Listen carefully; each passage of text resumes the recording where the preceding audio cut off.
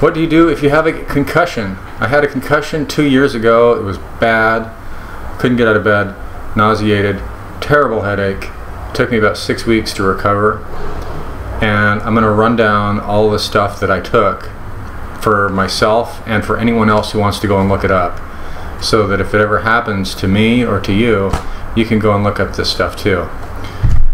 Number one, melatonin. Melatonin is cheap, and it really did help quite a lot. I would say this is the best bang for the buck.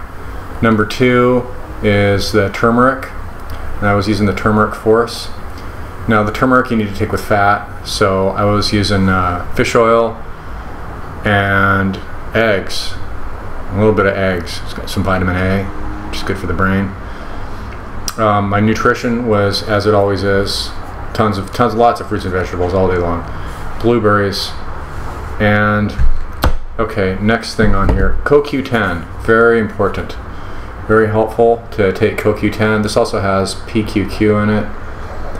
I wasn't taking that at the time, or maybe I was, I can't remember. Bacopa, I had this particular one, I was using this one. And the best thing that I found, actually, my favorite thing of all, which I finished, was the, I don't know if it's pronounced right, amylobone, but this is from lion's mane mushroom, and it's standardized to amicinone, and this is the active constituents in the lion's mane, which stimulates your brain to regenerate, stimulates nerve regeneration. So this really can actually help you physically heal, and this was the best one that I found because it was so concentrated and so standardized, and I just love this one. I would take this one, I would take the eggs, I would take this, and keep in mind this was not pleasurable. I was getting sick every time I stood up. So when I say I loved it, it means it was like between being sick and bed all day, and then I take it and I'd start to feel less bad. It's all relative. The other thing I would take is I take some creatine, and once I started to get better, I started taking some more of the things that would just stimulate me to think more and stimulate my mind. I take all these racetams, and I took Picmalon, which is niacin-bound GABA. Picmalon. And the racetams, we've got paracetam, we've got